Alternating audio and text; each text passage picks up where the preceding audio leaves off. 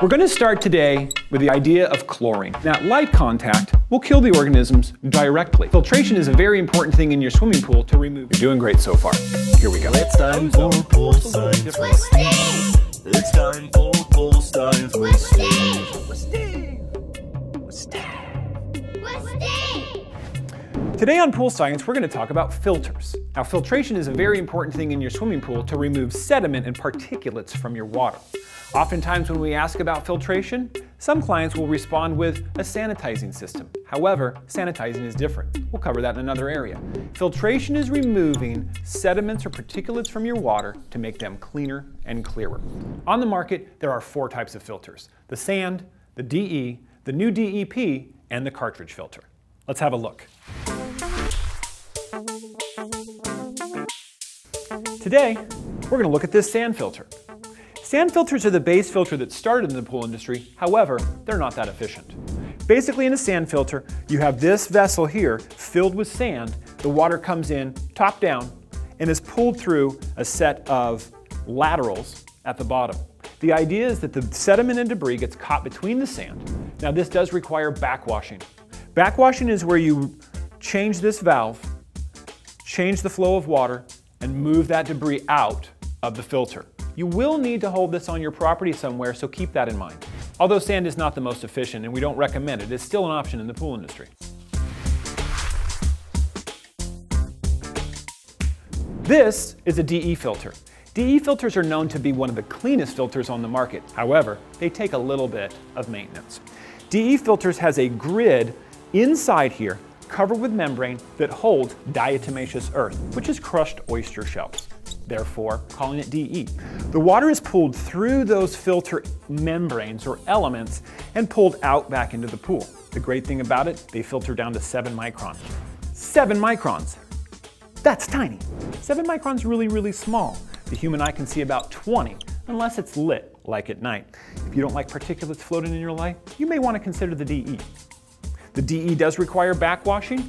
That is when you, again, reverse the polarity of the water through that, knocking all the dirt, debris, and DE powder off of those grids, and needs to be backwashed somewhere on your property. Keep that in mind for small lots.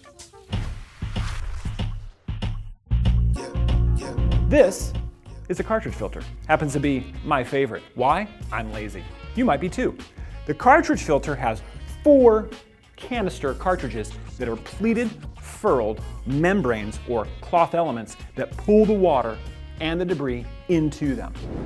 The membranes will catch the debris. You will remove these cartridges from there and hose it off. I do it at my driveway. That debris will remain on property. You will then reset those cartridges inside the filter, reassemble the gasket. You're back to the races. You will need to do this 3 to 4 times a year, depending on the amount of debris you may have adjacent your pool. The great thing about these here is that you can replace these elements, which I do about every 3 years. If in fact something goes horribly wrong in here, you can start over with new elements and it's like you didn't make a mistake at all. For ease of maintenance, this works really well. Micron size, down to 20. Again, same as eyesight. 20 is pretty small, but you can see some things at night. This is one of the favorite in the market for its ease of maintenance. This is Hayward's new DEP filter. A DEP filter is a new filter that uses diatomaceous earth but combines some of the ease and maintenance of a cartridge filter. So, much like the cartridge filter, it has 4 cartridges that go inside of this filter.